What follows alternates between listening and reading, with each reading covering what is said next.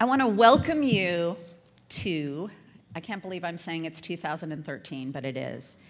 And I heard that 2013 is actually the year of digital health. That's what the press is saying. But I'm pretty sure that next year, what you're going to hear out of me is 2014 is the year of digital health. And you'll keep hearing that because the growth is astronomical. And we're just excited to kind of go along for the ride and be able to showcase these kinds of things for you. And what a ride it has been to plan this particular show for you this year. The caliber of speakers this year is literally off the charts. And I often sent my thanks to the conference gods that enabled us to pull together a show beyond my wildest imagination. If you look around you and if you check out the agenda that we crafted lovingly for you, you'll be amazed at the talented and committed pioneers present in this room. Throughout the year, I've had the privilege to spend countless hours on the phone with all of our sponsors, exhibitors, and speakers. I hear most of you already have my number on speed dial. And if you're trying to use it right now, it's MIA, so don't bother. And as these discussions have helped curate 2 full days of some of the most relevant and pressing topics driving deep discussion and revelations about digital health now and in the future, I do believe that discussions had here in this Digital Health Summit room have the power to bring about the change we're all striving for in healthcare. So with that said, we literally are off to the races. We couldn't, let me get this ready. I'm gonna go ahead. We could not have done any of this without our sponsors. The support of our sponsors means everything to us. It actually helps us put together this quality content. So I'm gonna start with our platinum sponsors, Qualcomm Life, United Health Group and Optum, Massimo, Life Technologies, Omron, Ergotron, Ideal Life, Continua Health Alliance, and Ant Plus. Our gold sponsors, AARP, Texas Instruments, Good Chime, Brain Resources, Interaxon, and ShareCare. And the exciting part about looking at these slides this year is that so many of them are new to us and keep bringing and innovating to this field. So it's really kind of exciting to see the growth of this show over the years, if any of you have been in the audience the last couple of years. So let me go back to something new we're doing. This year, I've always wanted to kind of tear down these walls and share what goes on in this room that the rest of the world can see what's going on. So I had the opportunity to bring AARP on to sponsor a special Digital Health Live TV. And it's basically digital health in real time. We will be doing live photography, videos, interviews, blogging, tweeting, the whole social, the whole social world. If you open your agenda, you can see on the front page of that agenda, there's actually a list of all of our social media channels. One of the most important ones is the digital health main dashboard, and we're calling it the dashboard. There will be a Mondo pad, I think it's going to be outside, that's going to kind of bring together the whole picture of Facebook, the conversation. Now, you want to know how to be a part of that conversation. Very, very simple.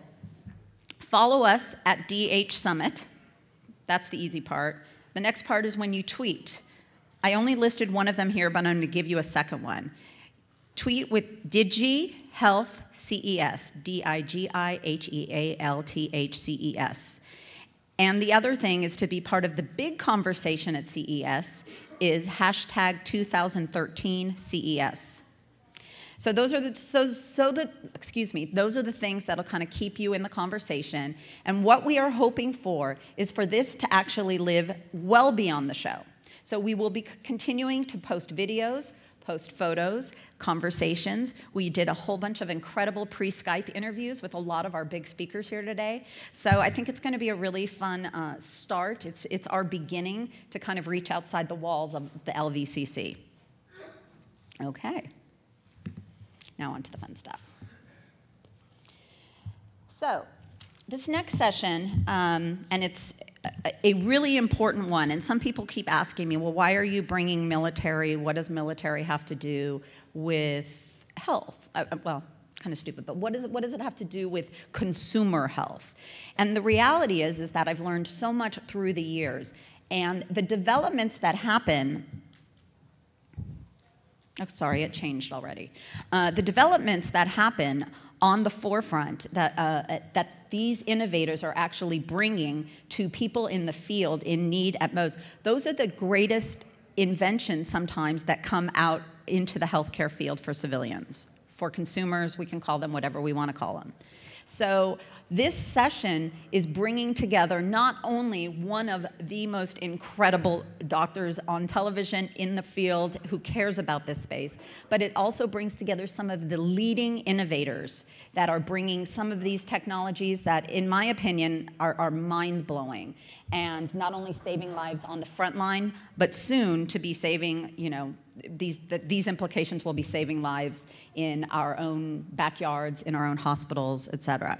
So we'll leave it at that. They'll be able to show off their stuff.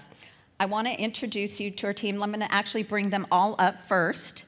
Can the speakers come up? Sorry, my bad. Where are you?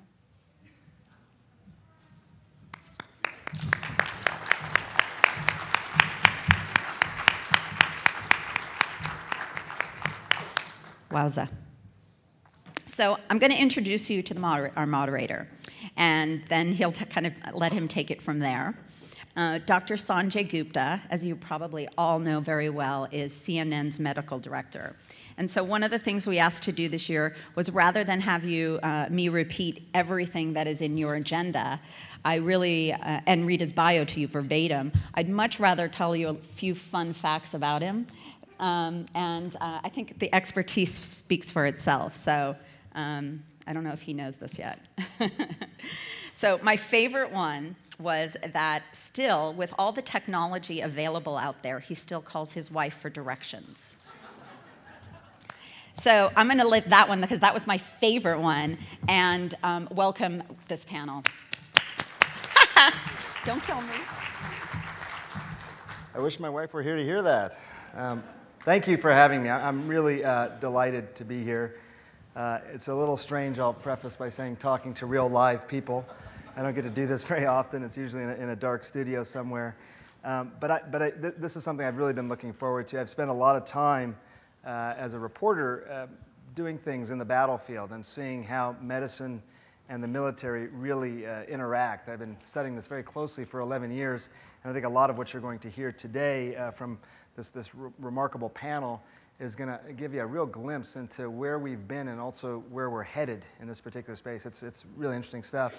I'm also a confessed gadget guy. I just love gadgets of all sorts. I'm glad, in fact, that you can't buy things here. Otherwise, I probably spend all my money. But I have seen it certainly in medicine, how a lot of these gadgets can be used, but also in my own life as well. One of the things I will say as a starting point, and there's this little cartoon here that I think makes the point. Some of you may have seen this cartoon about the Mayan calendar. I only had enough room to go up to 2012. That's going to freak somebody out someday. The idea that we're doing things now that are going to have an impact far down the road, and we may not always be able to predict those things, I think is a really important theme. And also, do we develop technology and then try and find a need for it, or are there particular needs that is subsequently driving the technology? Think about that a little bit today as we're having our conversation. It influences, as I say, the way that we all live. I mean, I myself, outside again of the operating room, buying my tickets online, checking emails. I might do a live shot from here later on using satellite technology and a truck somewhere parked outside the hotel. Later on tonight, I always do this. I Skype with my girls whenever I'm on the road. There they are, so they usually get a chance to talk. It's really funny. They grew up in the world of Skype. They've never known life without it. So being a television guy, they don't know when I'm on Skype versus on TV. So they often try and talk to me when I'm on the television. Get very upset when.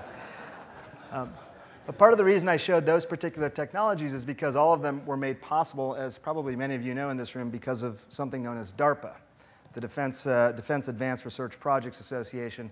I'm sure all of you have heard of this, but you may not have known that it's been around since 1958. It's sort of the military R&D arm, and it was designed to sort of take the latest and greatest innovations and put them somewhere out on the battlefield, and for every other field, for that matter. One of the greatest innovations, as you may have heard, coming out of DARPA was the internet. Oh, Matt, get that slide out of that. Wasn't the original, sorry about that. The original purpose was to actually link and aggregate radar monitoring centers from all over the country to try and thwart a possible nuclear attack from the Soviets. That was the original ARPANET of the internet, and nowadays more people use it to download games like Angry Birds. But since the beginning of the Industrial Revolution, there's been this push, I think, to try and find these innovations that can be put out in the battlefield as quickly as possible. And I think nowhere is that more concrete and more logical than when it comes to our health.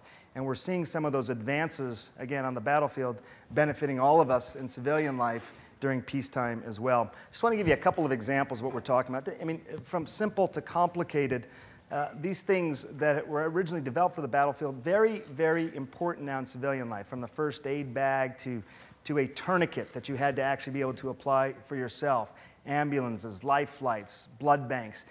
They needed a longer needle to be able to take care of pneumothorax in the field for someone who had a chest injury. That was developed originally for the battlefield. Airways that anybody could put in, and someone who had lost their airway suddenly. Again, these are all things that were needed in the battlefield because of the tremendous number of patients at any given time. Sonar. Sonar was originally developed for the battlefield, and we now use it to find tumors that are deep within somebody's body.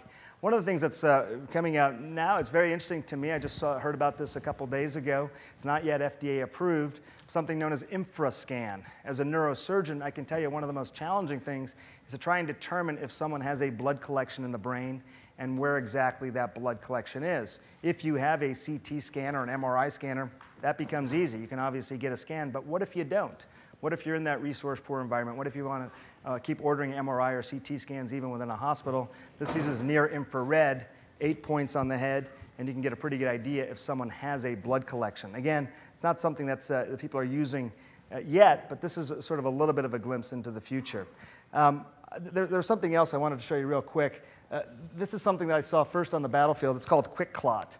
I don't know if you've heard of this, but this is something I ended up seeing getting used quite a bit in Iraq and Afghanistan. What's so fascinating, it's not just a pressure dressing.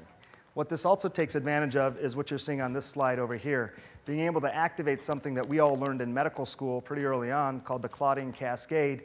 And specifically, you don't need to remember this, but this activates factor 12. And so even in cases of very severe bleeding, something like this can cause hemostasis within 3 to 5 minutes. You can imagine why that would be of such great benefit on a battlefield, but again, also in civilian life as well. You know, we've been looking at these advances really over the last 11 years, since 2001, and I've been in many of these places, again in Iraq and Afghanistan. We talk about the golden hour a lot, and it is really critical, that hour where you want to get someone to definitive care. But I think because of a lot of the technology you're going to hear from our panel today, it's turned into that platinum 10 minutes. And that's because of the technologies, I think, that's making care even quicker, and as a result, I think, really improving mortality rates. Some of our greatest lessons in medicine have come from the battlefield. That's true. I've been hearing that since I was in medical school, and I think there's a real reason for that. You have these situations that it's going to sound very familiar to innovators in this room, but immediate need in a resource-poor environment, and that's sort of forcing the innovation. As I mentioned, I've seen a lot of this firsthand. In Afghanistan, you know, on the Roll 3 hospitals over there. In Iraq, I was there for several months. I've seen men and women working under very, very difficult circumstances, and they have a need for this technology, and also, just as important, they have a need for that technology to actually improve outcomes and to never fail under some pretty harsh conditions. And then subsequently to be able to take those things and think about how it could be applied to civilian life as well. And that's the majority of what we're going to be talking about today. I want to give you a couple of quick examples of things that I've seen. One of my more unflattering moments had to do when I took a ride with the Blue Angels. I was in the back of an F-18. I was under lots of G-forces and never done it. And I get motion sick as it is, so this was probably not a good idea for me, but just take a look at this clip. Within seconds, I experienced something most humans never will.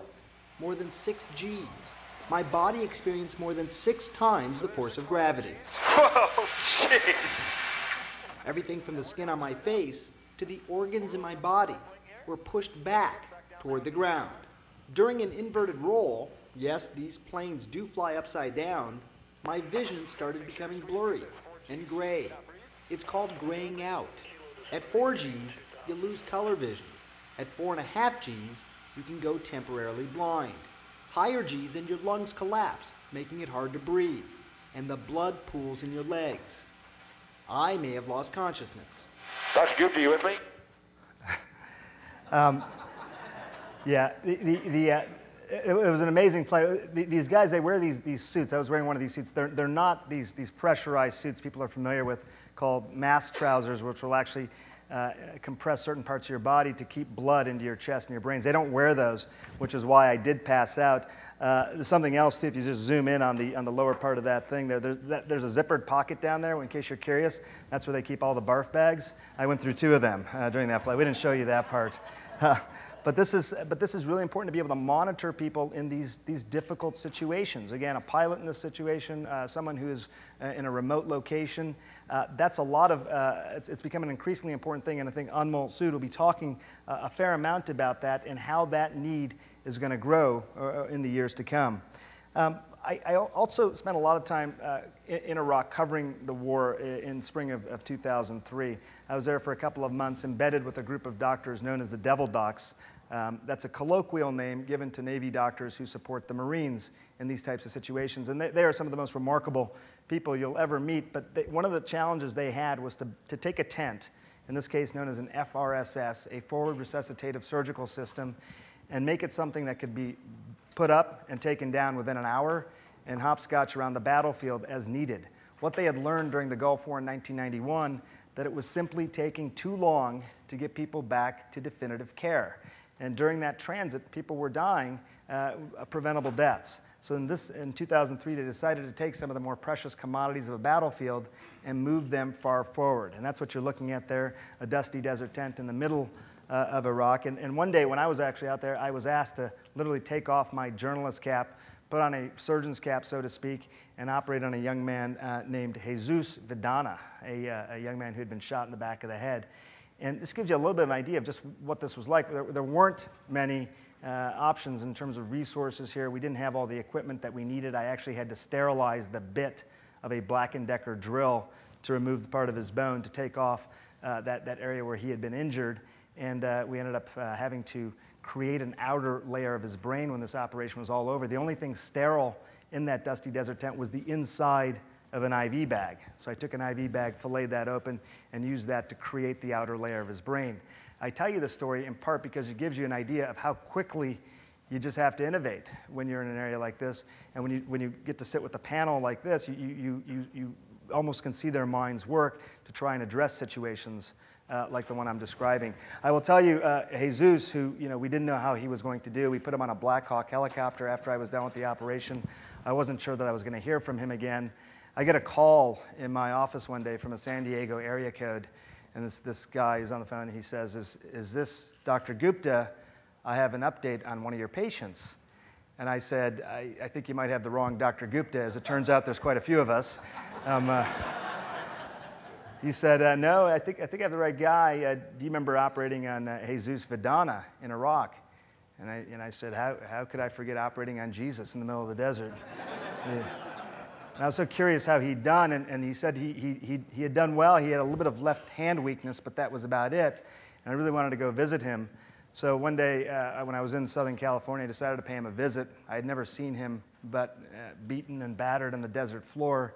And I went to his house, and he answered the door. He's a handsome guy, gives me a hug. His mother comes out. She's so sweet. She takes my hands and says, thank you. Then his dad comes out, and dads can often be different than moms, right? He comes out, and he says, are you the guy that operated on my son? I said, yes, sir, I am. He said, and you're a journalist? He wanted the military to do better, apparently, with regard to that. But one of the things, and one of the reasons I showed you this clip was because I couldn't help but think, as I've gotten to know the work of Colin and Yulun Wang, what a robot in that situation possibly could have offered. And we're going to be talking a little bit about something that is colloquially known as the Chungbot. And this is a option that allows some of the best trauma surgeons from all over the world to come see what's happening in a remote location. And I think we have a clip of that as well. But you actually see this robot. So we're here at the Brooke Army Here I Medical took a Center tour in with the it burn at the ICU. medical center here, but you can see a robot like this. This is one of the earlier versions. You're going to see a newer version now. But imagine a robot like that allowing you to communicate in a real way, allowing a surgeon from another part of the world being able to help dictate what should happen during an operation and care for patients after that operation has been performed. You can only imagine the possibilities, certainly on a battlefield, but just about anywhere else in the world. It's just remarkable stuff. And again, two of the creators are on our panel today, so we're going to talk about that. There's something else I just want to mention briefly, and then we're going to get to the discussion, hopefully take some of your questions. But one of the things I've become increasingly interested in, and I think often gets short shrift in any of these discussions, is the concept of mental health, especially with regard to our veterans. And people talk about post-traumatic stress disorder. People have had differing opinions on how best to treat it. I have done, for the last decade, lots of reporting in this particular area. And I wanted to talk about something that was sort of a little bit of it was a frightening experience in some ways for me, but as I learned, a very important experience as well. It's a sort of PTSD simulator. Think of it that way. We'll get a better description of it from Skip Rizzo here in just a few minutes, but it's a traumatic thing for many of our vets who are returning, and we don't always know how best to address those concerns or what even rises now to the level of diagnosable PTSD. But this idea of immersing yourself back in certain situations can be quite important and profound if done in a safe environment and allowing people to deal with what they've seen. I want to show you a quick clip of what I'm talking about. That is really frightening. I mean, you have no idea what's happening right now. Just two of our vehicles have just looked like they've exploded. I can't tell if our vehicles are trying to get out of there as quickly as possible. Right. I can feel my heart rate just starting to pound. Mm-hmm. Looks like we just took some gunfire. More gunfire. Now, I would be asking you, if we were working on a specific memory, to be recounting your memory and confronting that memory. Well, there was one time when we were driving along, and all of a sudden our convoy came under fire. What happened next? It was nighttime, and saw all these tracer fire, I guess, hitting the front of the convoy in front of us. Mm-hmm. And we all just ducked down into the truck as low as we could go. You're literally just sort of covering your head and making sure your helmet chin strap is on as tight as it can be. Mm-hmm. What were you feeling at that point? Helpless, totally helpless, and really, really scared because I thought I was going to die. I didn't want to die like that. I am very uncomfortable right now, especially as I'm trying to get this thing to get us out of here as quickly as possible. Mm-hmm. Every time I hear a new noise, I can feel my heart starting to pound. I have a little bit of the shakes with my hands. Mm. It's Skip, I'll tell you, it's hard to even watch that still, and I know you're going to talk about that. There's a later generation of this simulator now, but again, this is an area, I think, in our society that often gets short shrift, so the fact that someone like you is working on this and addressing it in a real way, I think, means a lot. Again, we're going to hopefully want to take a lot of your questions. Our panel today is made up of Yulun, Wang, who we're just talking about with regard to the robot, and Colin, who have been partnered putting this together, as you see there, for some time now. You're going to hear their story, and we're going to talk to them. Anmol, Sood. Anmol, I've known of your work for some time, and I paid a lot of attention when I watched Felix Baumgarten jump out of space recently. I was fascinated to watch that video over and over again, and to see firsthand what was happening in his body at that time is something that I think is really interesting, and I'm anxious to learn what it means for all of us. And of course, Skip Rizzo, your work in terms of helping people, and I'm not sure what that slide means, by the way, with the simulator on the skull, but you'll tell us about that. That's badass, I'll tell you that. But I'm really anxious to speak to all of you. I'll let you guys introduce yourselves as well and tell us a little bit about your work, and then we'll start our conversation. So I don't know if anybody wants to go first.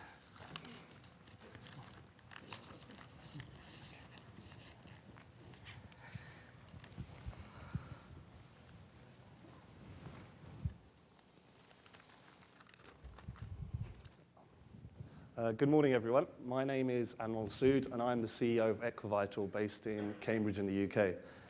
First of all, thank you, Dr. Gupta, for the introduction and the interesting start to this summit. And thanks to the organizers for inviting me to talk about my company and what we do.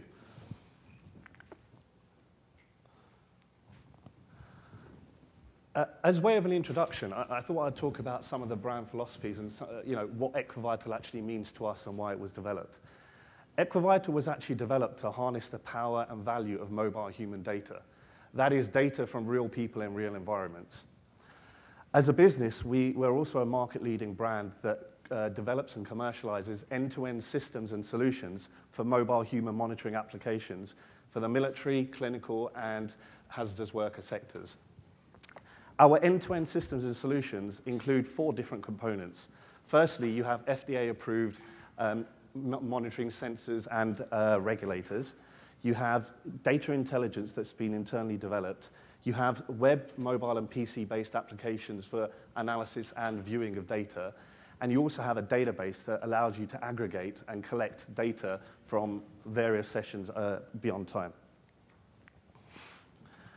For some time now, actually, as Dr. Gupta mentioned, we've been working with various militaries around the world, various NATO allied forces around the world, to collect data both in training environments and operational environments.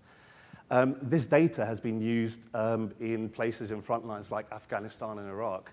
And what we actually found was there was a paradox that we were seeing, whereby there was so much data, so much analysis, so much information available as to the efficiency and performance of various different types of military equipment on the battlefield and in the training environment. Yet that same level of information and data was not actually available about one of the most valuable commodities on the field, which is the soldier themselves. With conditions such as PTSD, as was talked about, TBI, heat stress becoming more and more prevalent, what we're seeing is a dynamic shift to actually monitoring soldiers both in training and operational environments, both in real time and retrospectively, to allow for much more proactive management of welfare, safety, location, and actually performance of the soldier. Last November, we actually released our first end-to-end military system called Black Ghost. And what Black Ghost gives you the ability to do is capture and contextualize a whole set of data in order to actually view the performance, safety, and welfare of a particular soldier or a group of soldiers.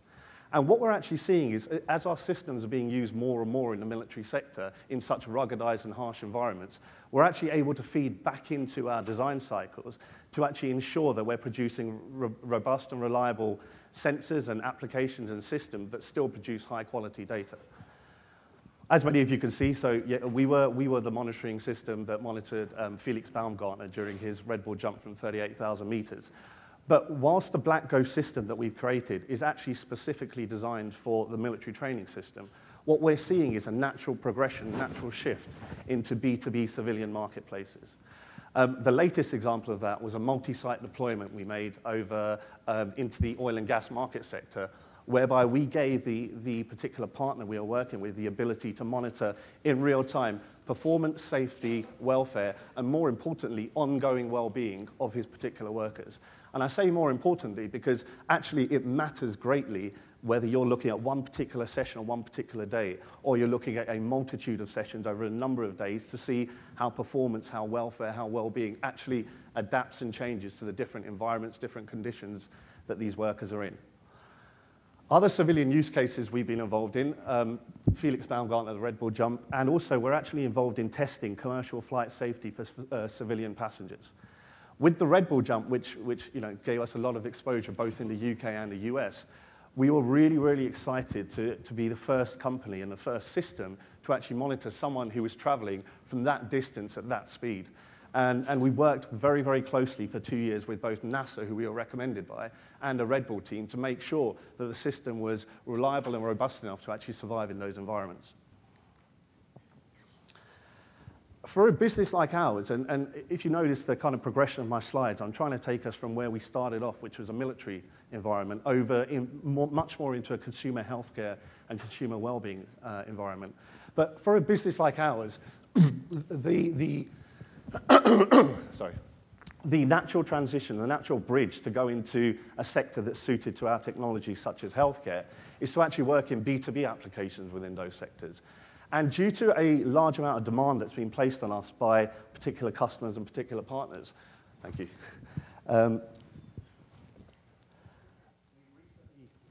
we've recently developed and launched the Equivital mobile human data services for the pharmaceutical and healthcare R&D sectors.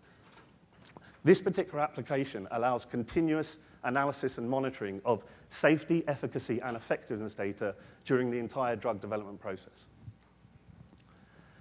Looking at the consumer healthcare sector at a macro level, what you're actually seeing is a massive dynamic, a massive shift from actually what healthcare was, which was treating sicknesses and treating the ill and the elderly, to actually much more proactive management and understanding of personal well-being and knowledge about oneself. What that realistically means is we're trying to empower people with more knowledge and more understanding about their particular body, about their particular condition, about how they are best suited and how they best adapt to a number of different environments. And what you're actually seeing is that whilst there's many technological advances and innovations being created with business models and delivery models for healthcare services, actually what this enables a person to do, whether it be the actual provider of healthcare, whether it be the funder of healthcare, or the consumer themselves, is actually to gather more information, have greater transparency, and actually gain more value for money for what they're spending. If you look at it at a different level in terms of consumer welfare, consumer well-being, actually understanding the power of genetic makeup, of physiological trends, and of wider data from the human body actually shows you how much power and how much value these particular systems and this particular intelligence can have for a company like ours, but more importantly for the end consumer. And what we actually see and what we actually say is, it's great that there's so many advances in sensor technologies and analysis software and tools, but really where the uptake by a consumer, where the penetration into the consumer health and consumer well-being marketplace will actually take place, and the reason because of that will be from the creation of valuable forms of data intelligence and what we term actionable information. That means providing information either in real time or retrospectively that a particular user, a stakeholder in that ecosystem of healthcare, can actually use to provide a particular action. We've actually created our own database called a Vitally database, and what that database allows us to do is collect a multitude of different data, but actually either internally ourselves or with partners that we're working with, we're actually able to create much more of this data intelligence and actionable information that will allow the future advancements in sensor technologies, in software and analysis tools to be powered with a true value proposition that customers, consumers, doctors, medical clinicians, military clinicians, whoever it may be, whoever the particular user is, to actually use these systems much more effectively, much more efficiently, and much more proactively. So I thought I would give a bit of information about our particular systems, the ones that were used with Felix Baumgartner, the ones that have been used with the US and European military and special forces, the ones that have been used in the pharmaceutical industry and also in the healthcare industry. Our system is an FDA-approved system. It's a 38-gram sensor that attaches, there's 3 or 4 different configurations. It can either attach to a chest belt that I'm wearing at the moment. It can attach to an arm, wrist-based, or it could be a T-shirt-based configuration. And what it can measure, it's got 3 different types of data, which is very, very important to understand, because the importance of this is, and moving from military to consumer, the important thing is what data is actually relevant for that particular set of consumers, that particular set of customers. We can go down to the rawest level to actually collect in real time 2 leads of ECG, heart rate variability and interbeat intervals, breathing rate, skin temperatures, core body temperatures, acceleration. We have a tri-axis accelerometer on board, so you can look at activity, speed, distance, time traveled, position, posture. And then, the second layer of information above that and data above that is actually derived measures from this. They're mostly in the form of indexes, because an index is something that everyone understands, a 0 to 10, a 0 to 100 index, whereas the consumer marketplace and most consumers may not want to see an ECG, may not want to know what their temperature is or their heart rate is. What they'll definitely understand is, on a scale of, for example, 0 to 100, this is what my stress level is, which is something we do. This is what my fitness level is. There's a biometric identification marker that we have. There's fitness, activity, sleep quality data that you can see up there, just to give a split about the sleep analysis and how that person was, the quality of their sleep during the past day or past few sessions. This data then is sent in real time to, it could be a mobile device where we have our mobile applications. It can be directly to a PC, or it can be sent to, automatically uploaded to our cloud-based database. And from that, actually, an application can be pulled up on the web where you can have a web-based interface to allow for much more remote monitoring and remote monitoring capabilities. I'm actually wearing the system now. Unfortunately, this is quite small. A few technical hitches, I can't put it up there. I can, if anyone's interested, I can show the panel now, but if anyone's interested, I can show you how it works. But what you have on this mobile is a summary set of my data, including heart rates that you guys can see. So you can see heart rates. This is coming from me at the moment. You can see all my heart rates, et cetera. And one of the most important things for remote monitoring is actually alarms and ensuring that the integrity of the data is good enough to be able to make a certain amounts of decision. So there's alarms determining whether the data quality is good enough. Is it above a certain confidence level? Is it above a certain threshold? There's what we call a PWI indicator, a personal welfare indicator, that effectively sets thresholds for a multitude of different parameters that we're collecting and gives you a simple red, amber, and green if it crosses or doesn't cross one of those particular thresholds. And then on top of that, we're actually seeing, on that mobile at the moment, I actually have a live two-lead ECG actually being shown and transmitted from myself. Thank you very much.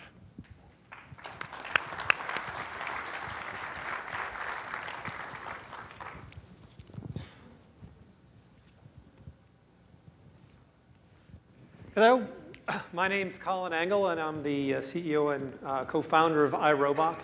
I'm a robot guy. I've been building robots for, gosh, I don't know, since I was 9, but I've been doing it professionally for about 23 years. And I want to talk a little bit about how robots have gone from sort of a dream and an idea into something more practical. Because robots have a challenge in that we've all grown up with them.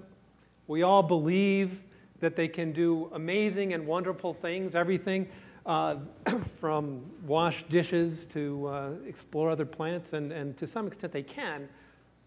But we always get ahead of ourselves. And when I think about what is driving and motivating the robotic industry, and myself, it's not this. It's a different robot from the movie Star Wars, at least for my journey personally. It's very different guy. I'll show you in a second. Because if you think about the movie Star Wars, you had the Death Star. It was new. You had a real challenge on the Death Star because the rebels were coming, flying in to blow it up. The stormtroopers were on the Death Star. They were new because the Death Star were new. They didn't know where to go. And so this robot right here was my inspiration. This robot, the MSE-6, when I saw the movie, I was not excited by R2-D2. It was cool, but I didn't know how to do it. R2-D2 is cool. Not sure how it climbs stairs.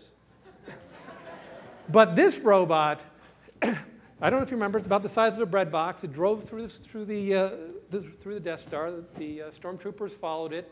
So it took them to the turbo lasers to shoot down the Rebel Alliance and tried to defeat the rebellion. It actually did something useful. And I saw that robot and said, you know, we could build that. And that's important. Because with technology, you have to find the intersection of between what can be done and where is the need.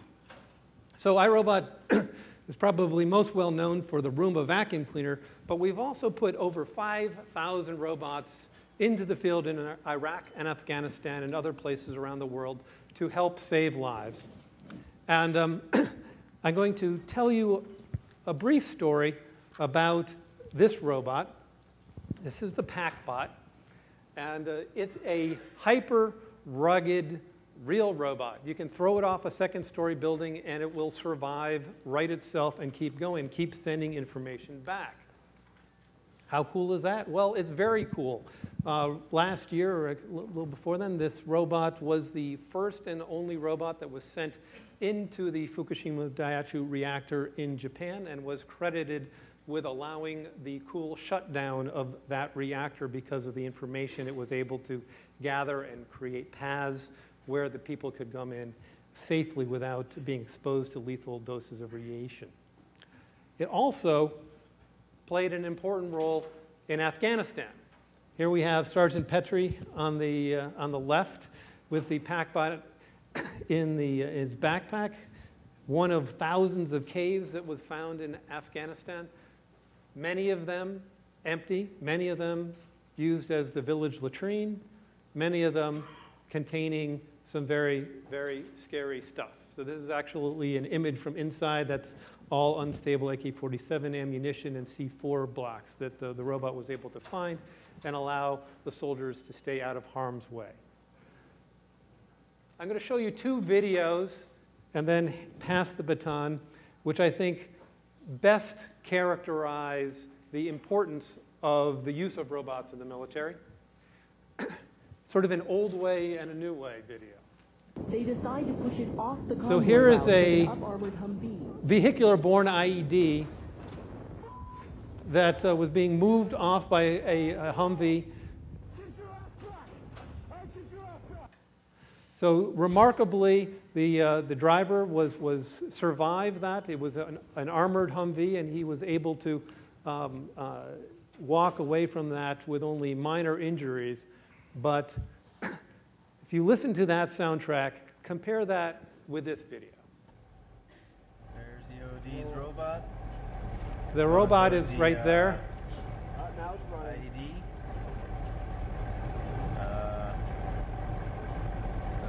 That's the T-1000. Whoa, there goes their robot. I got that on video. Poor robot.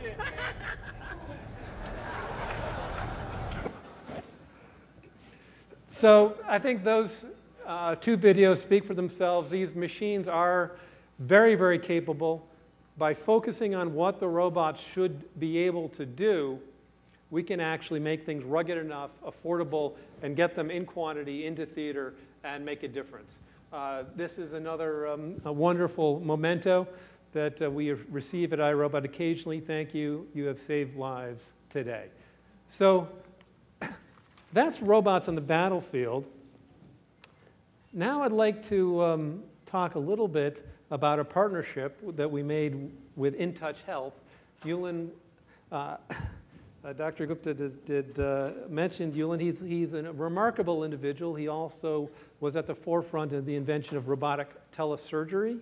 And now we're trying to bring robotics and healthcare together to allow doctors to be able to deliver their expertise anywhere where it's needed. So as we thought about how iRobot can make a difference with our navigation technology and some of the technology you just saw, combining it with the amazing work at InTouch Health to create a next generation doctor is what I'd like to have Yulun talk about. So Yulun, CEO of InTouch Health.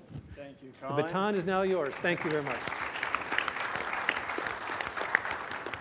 So, as Colin said, he's a robot guy. I'm actually a robot guy too, but I came up through a different path. And I've been working in the healthcare side for, I guess, a little over 20 years, doing robotics in healthcare, where I started working in surgical robots.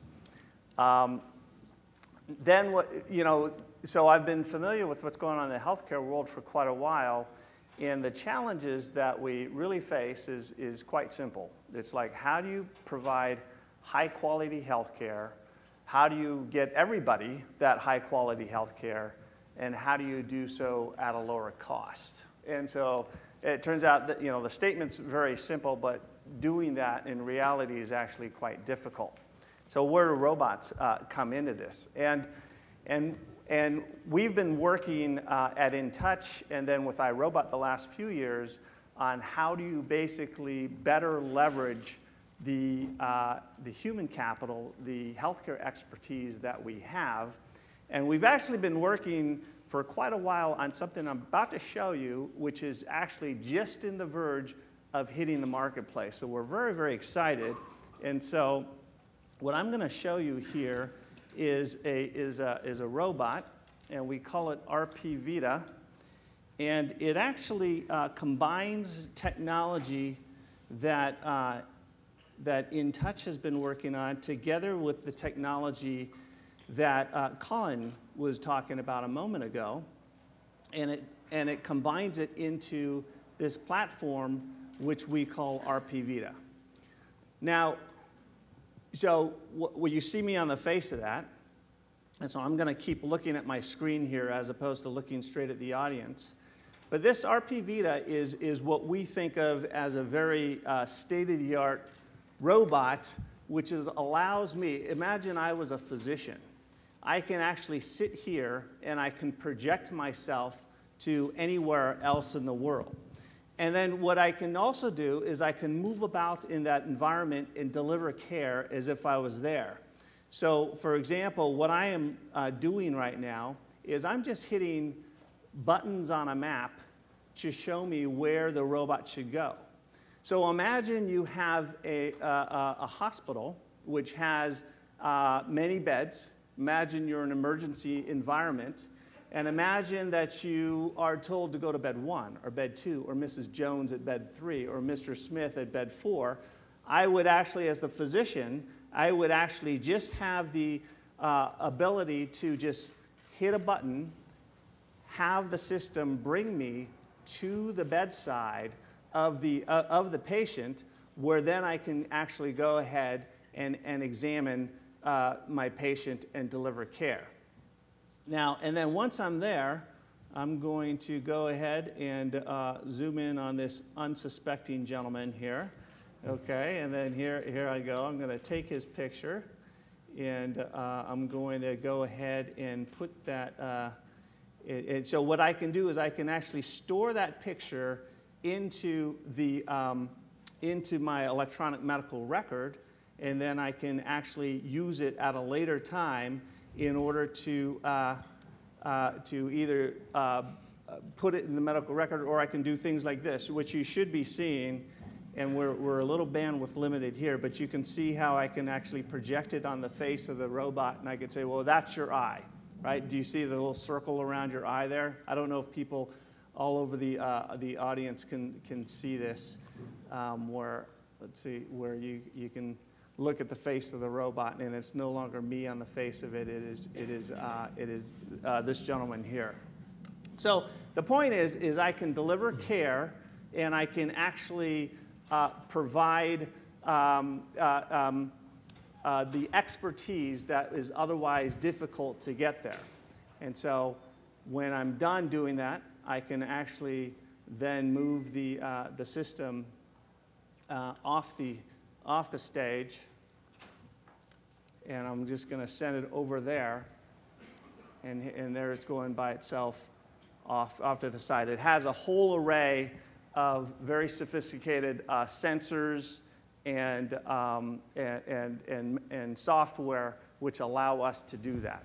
And this system is going to be deployed just in the next couple of months into hospitals like at UCLA, several hospitals around the country, and in fact even we have some going into to Mexico and Canada as well.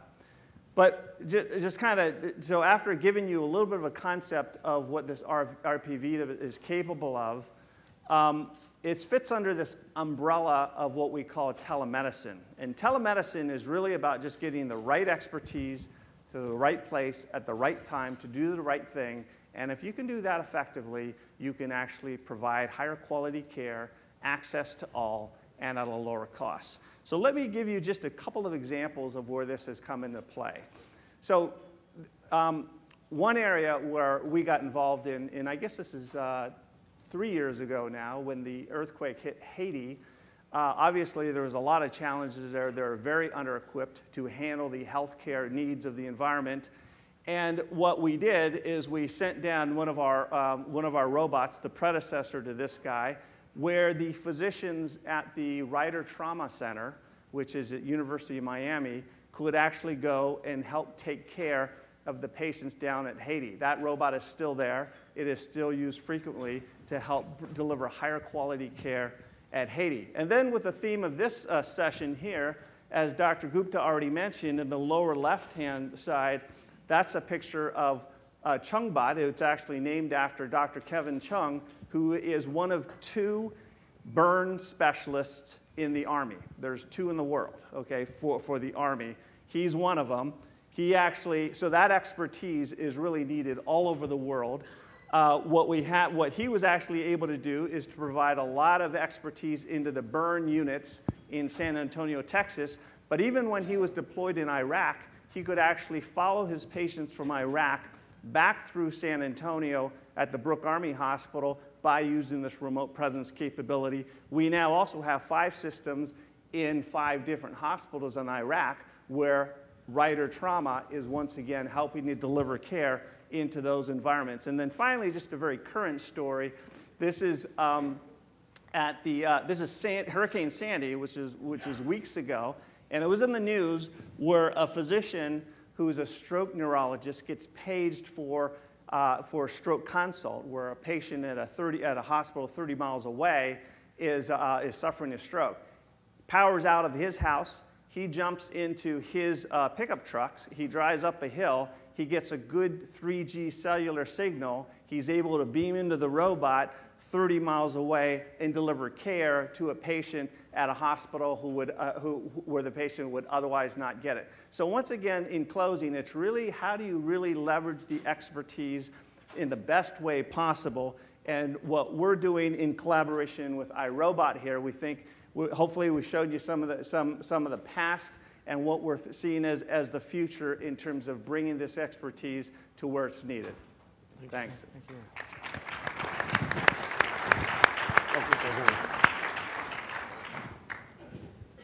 Okay. Do we have the sound plug in this? You have to jump out of slideshow mode, plug it in the first hole, and then hit a button that pops up on the screen.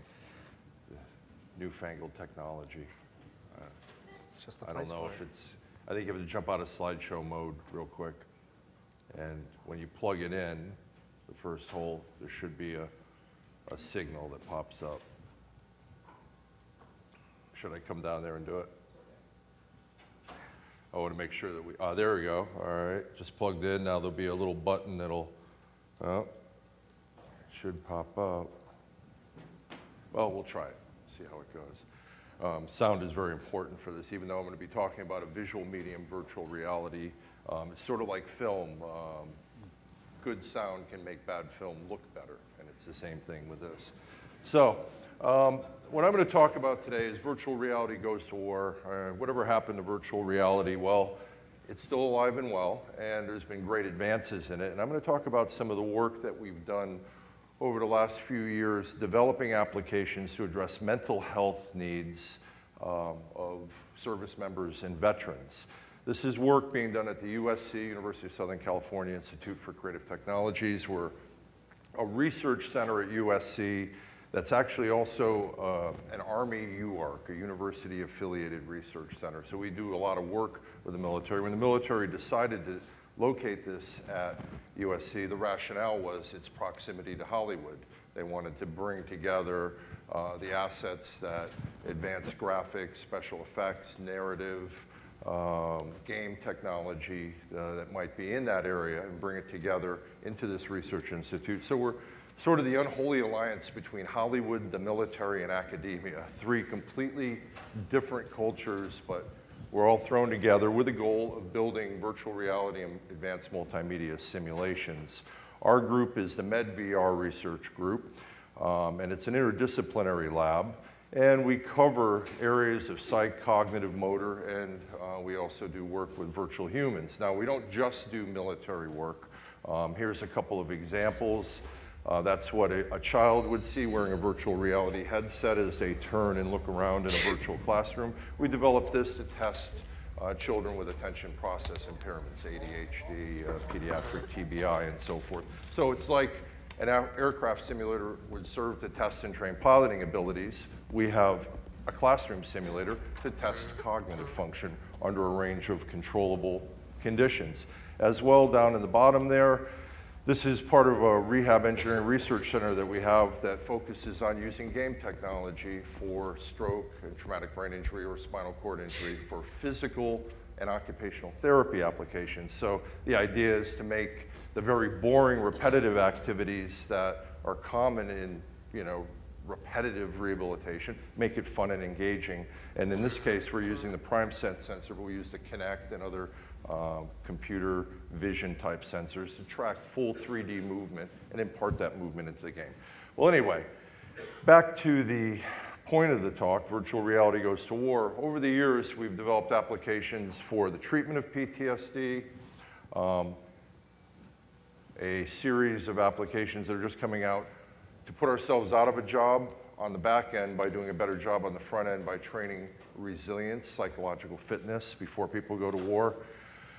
We've developed artificially intelligent virtual humans that we use to train clinicians. So basically the clinician can screw up a bunch with a digital patient before they get their hands on a live one.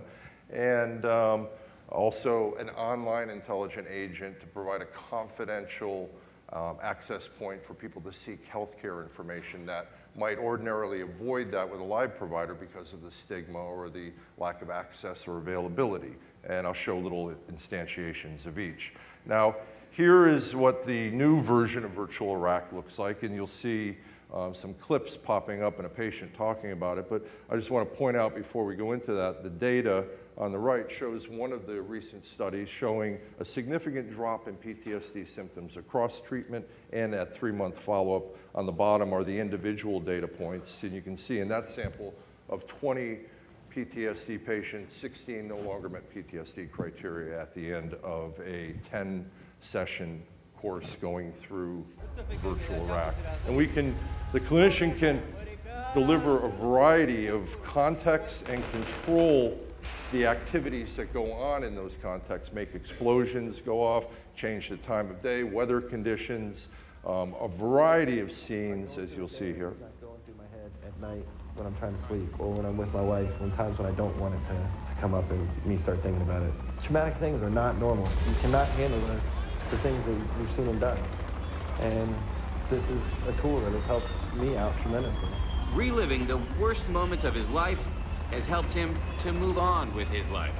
I'm probably about 80% of who I was before I left, but I think that's pretty good after seeing and doing the things that we've done. Okay, so as I mentioned before, to put ourselves out of a job on the back end, we're developing what we nickname the emotional obstacle course, but it's actually a project called STRIVE, Stress Resilience in Virtual Environments. And basically the concept is to build a series of 30 Band of Brothers-like interactive narratives where the user is in a virtual reality environment, interacting with a squad, and the squad is going on missions, just like instead of sitting on the couch watching a TV show, you're in the TV show. And in this case, what happens is at the end of each episode, something bad happens. And the bad thing that happens is based on the kinds of reports we've gotten from patients that have gone through the exposure therapy. So we know that it's based on user feedback.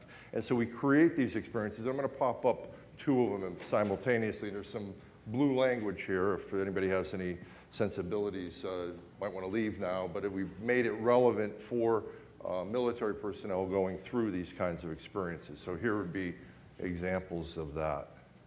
Vehicle 3. Fuck! BB! Drive, man, go! This is Vehicle 3. Go, you just got hit. We're down. We're down. So those are how the episodes end, but what we do at that moment, we don't just expose people and say, all right, they're going to be ready for it when they get there. At that point, we deliver coping skill training by way of a virtual human character, a mentor that comes into the scene, as you'll see, and it's based on comprehensive soldier fitness training, something the military has already endorsed. And here's an example of the mentor that might, I don't know if you ever watched Dexter. Dexter's dad pops up in the scene periodically. Well, that's what the mentor does. He'll pop up in the vehicle, he'll walk through the rubble and appear. Sometimes you go to a briefing room. Learning how your body reacts to stress.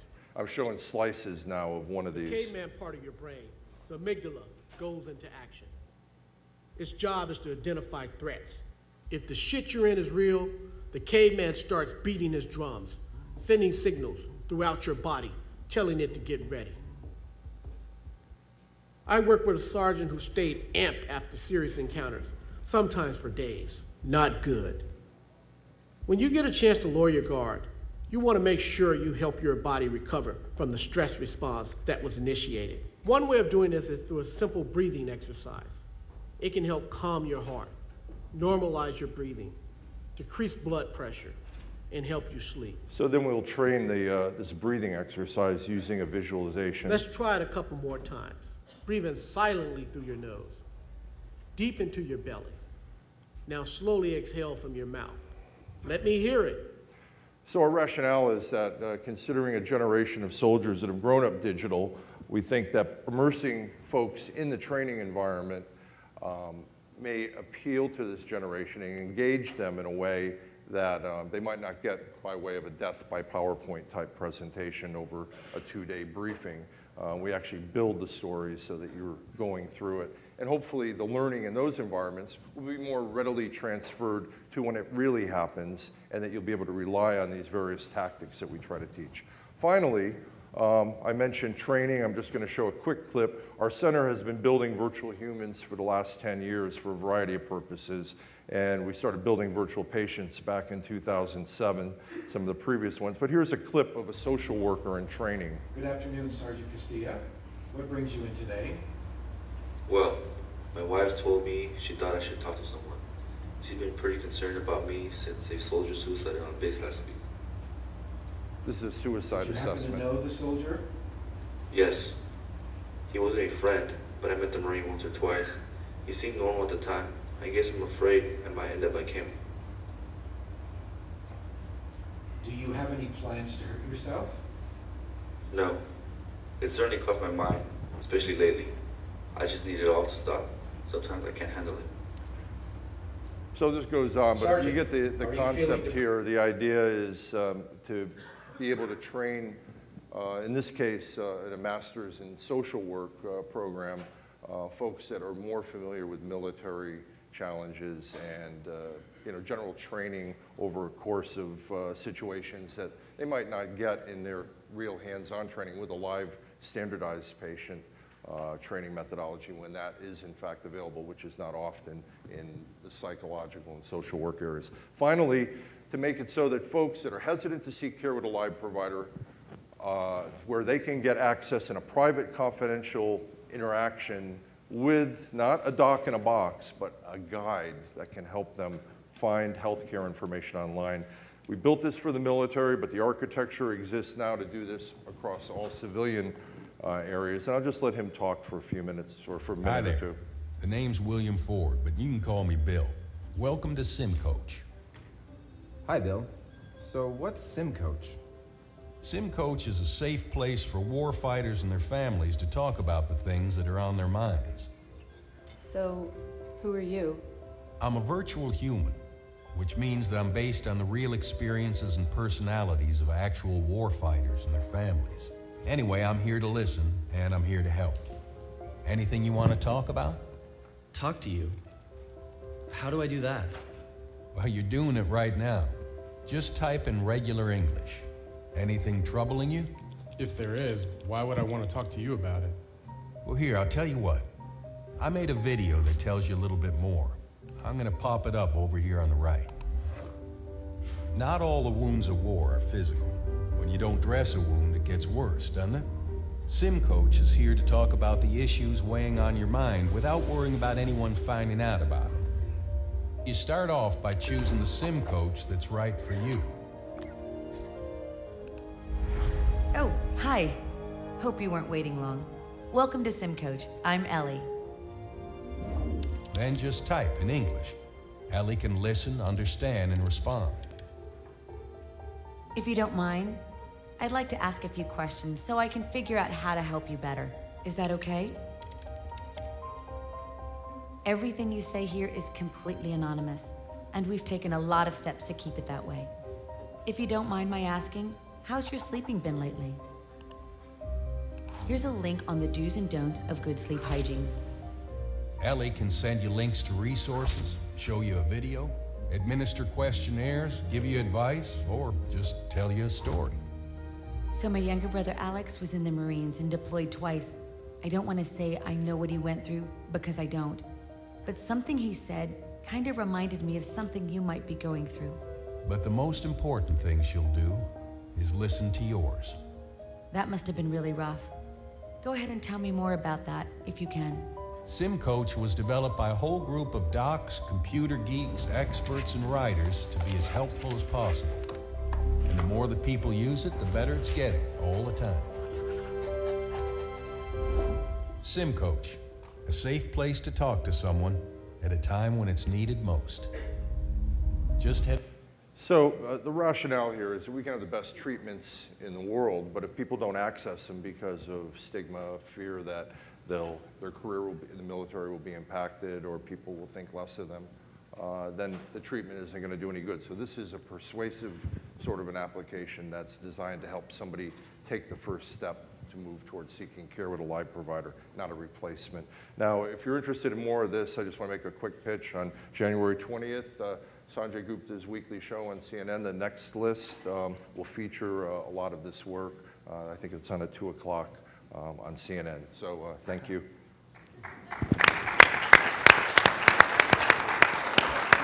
Thank you.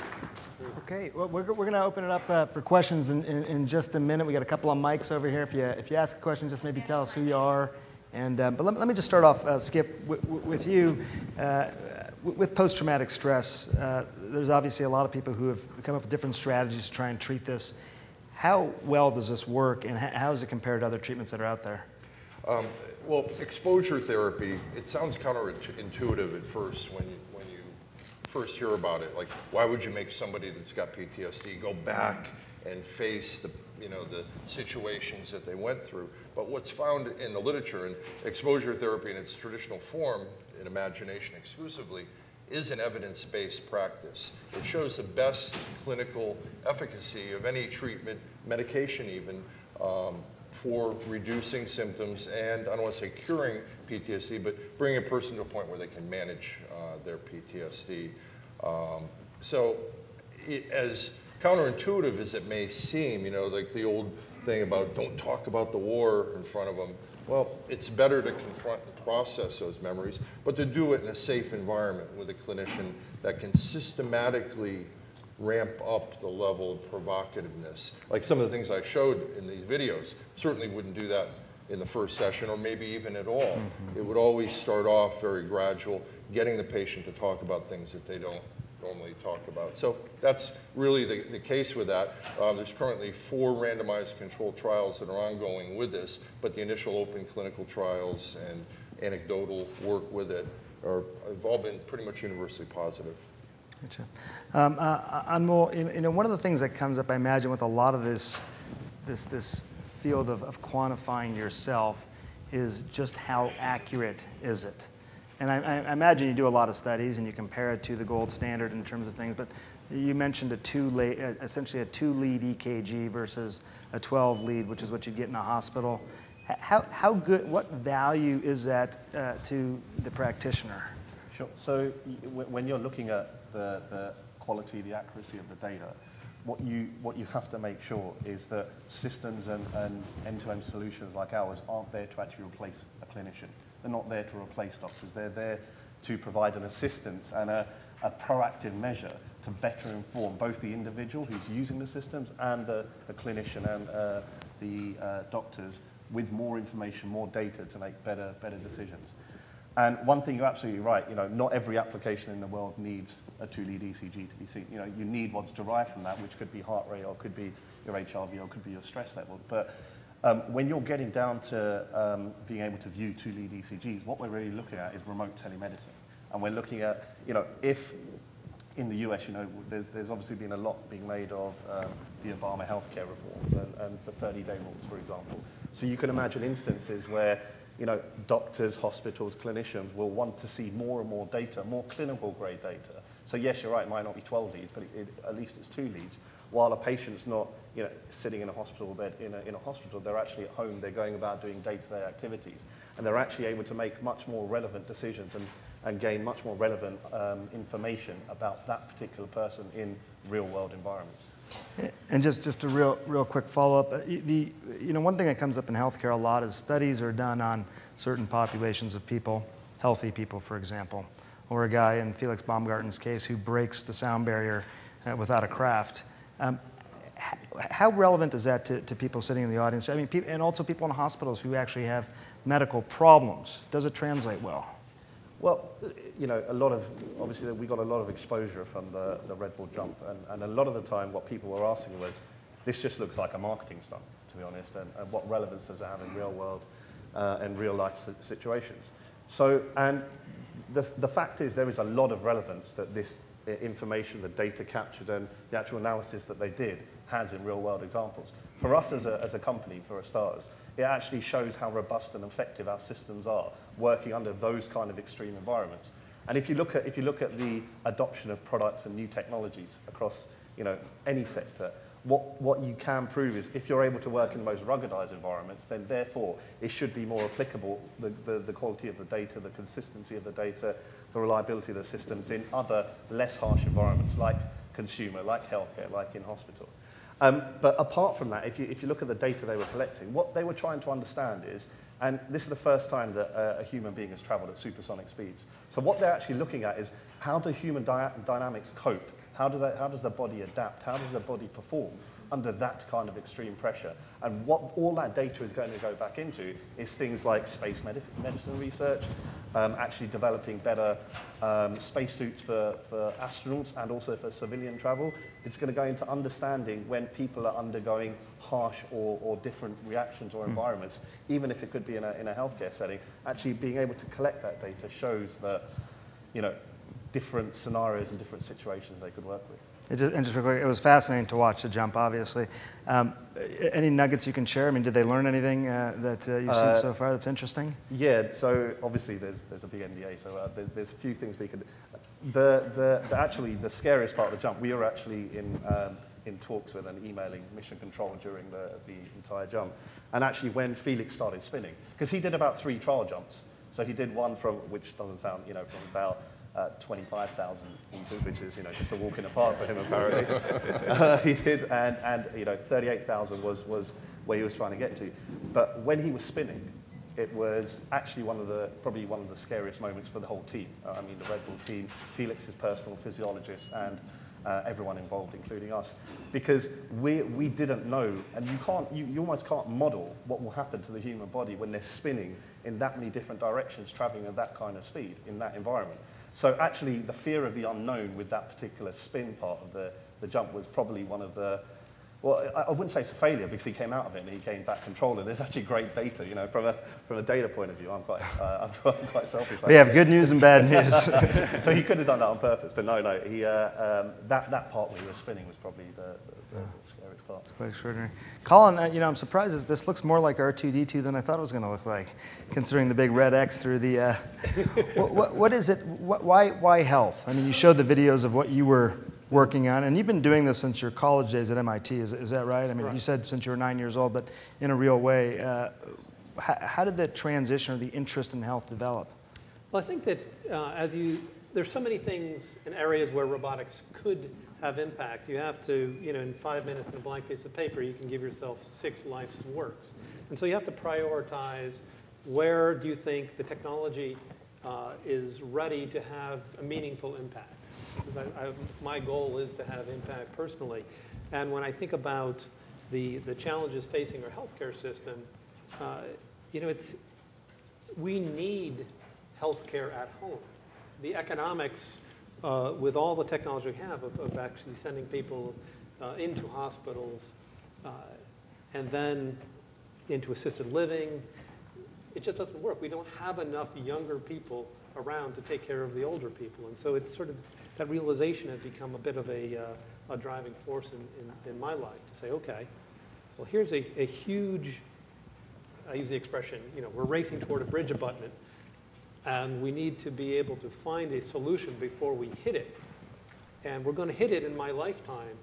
And so here's a way that the technology that I've understood and grown up with can actually help us move course, provide low-cost care by first centralizing,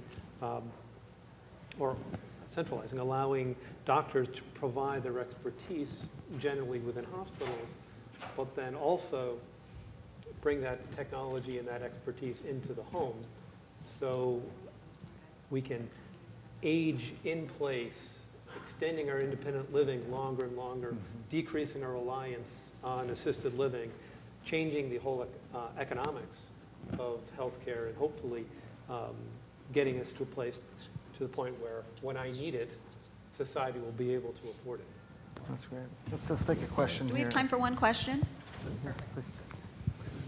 Thank you, gentlemen, for such an exciting start to the morning. My name is Donna Cryer. I am CEO of Cryer Health and counsel a lot of patients with very complex conditions. And I had a question for Dr. Rizzo about the applications for virtual reality, psychological resilience training for patients facing very traumatic, arduous, complex treatment regimes like cancer or infertility or organ transplantation in my case, and being able to help them anticipate and to weather being able to get through such a difficult experience. And so are there any plans to start working on those types of cases?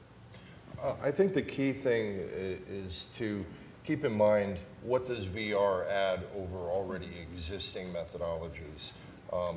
And in line with that as well is, what works now and how can we take the theoretical basis that drives the effectiveness of what works now and do it a little bit better by bringing a person into a simulation where they're immersed in a world and they can interact in a natural way.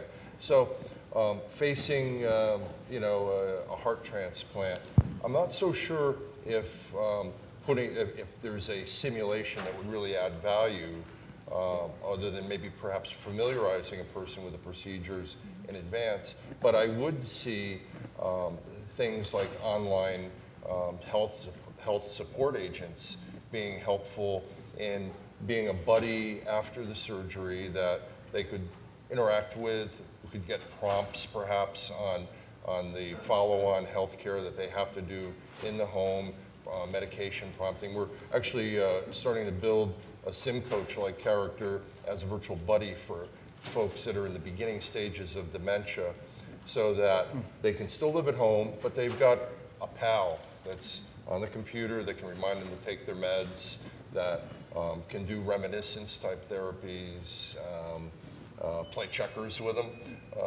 And also you can input biographical information into the sim coach's logic model so that the character knows specifically about the names of all the person's children, the grandchildren, and can interact and provide prompting in that way. So I would see an online interactive agent as being more useful for those things. I'm not sure if you can really prepare somebody for a surgical procedure. I know people do this, but I'm not sure about building a virtual world to do that, if it adds value over what we already do now.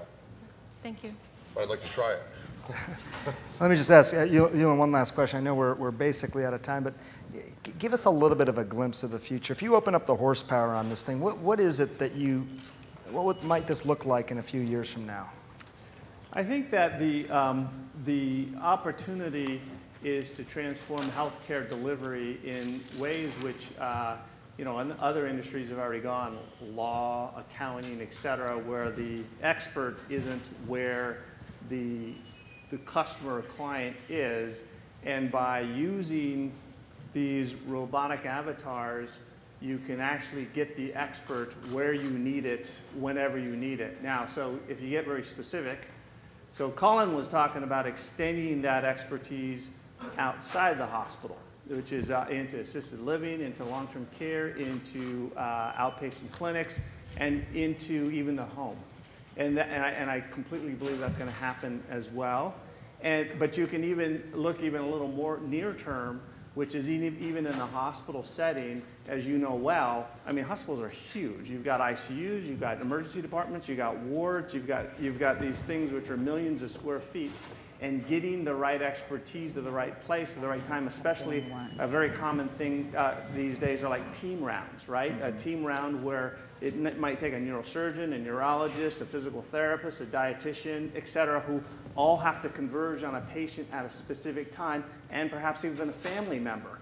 And these are the kind of mechanisms which can actually help synchronize these difficult asynchronous processes, and I think that's going to happen soon. And that kind of thing can really improve healthcare delivery now in terms of quality, access, and reduced costs. Great. Thank you very much. Yeah. Yulun, Anmol, Colin, Skip Rizzo. Hand for our panel. Thank well, you very everyone, much. round of applause for an unbelievable, privileged session for all of them. So I'm going to ask you a quick question and a quick favor. Not a question, no answer. I'm going to have them be walked outside. You can talk to them afterwards. We're having some interviews with them first. So please just kind of make way, kind of like you're in church or something. Part the river, part the sea, for them to get through. I'd appreciate it. Thank you so much.